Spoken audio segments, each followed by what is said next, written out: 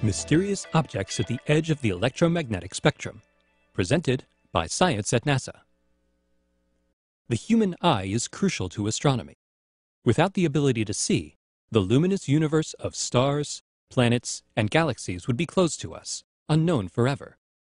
Nevertheless, astronomers can't shake their fascination with things they cannot see. Outside the realm of human vision is an entire electromagnetic spectrum of wonders. Each type of light, from radio waves to gamma rays, reveals something unique about the universe. Some wavelengths are best for studying black holes. Others reveal newborn stars and planets, while others illuminate the earliest years of cosmic history. NASA has many telescopes working the wavelengths up and down the electromagnetic spectrum.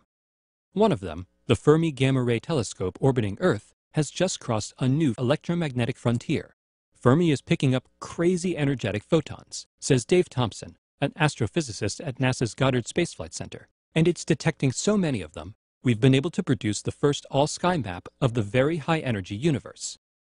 This is what the sky looks like near the very edge of the electromagnetic spectrum, between 10 billion and 100 billion electron volts.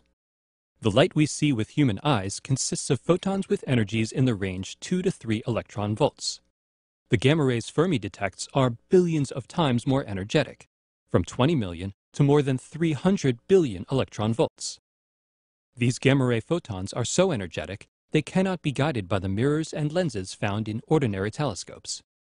Instead, Fermi uses a sensor that is more like a Geiger counter than a telescope.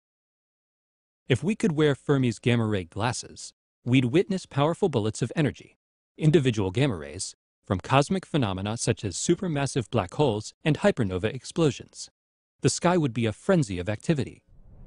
Before Fermi was launched in June 2008, there were only 4 known celestial sources of photons in this energy range. In 3 years, Fermi has found almost 500 more, says Thompson. What lies within this new realm? Mystery for one thing, says Thompson. About a third of the new sources can't be clearly linked to any of the known types of objects that produce gamma rays.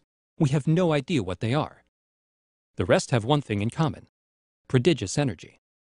Among them are supermassive black holes called blazars, the seething remnants of supernova explosions, and rapidly rotating neutron stars called pulsars.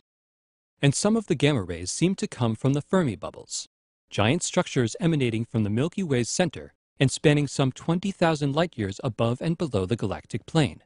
Exactly how these bubbles formed is another mystery.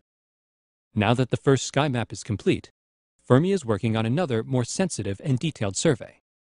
In the next few years, Fermi should reveal something new about all these phenomena, what makes them tick, and why they generate such unearthly levels of energy, says David Panek, a leader in this work from the Max Planck Institute in Germany.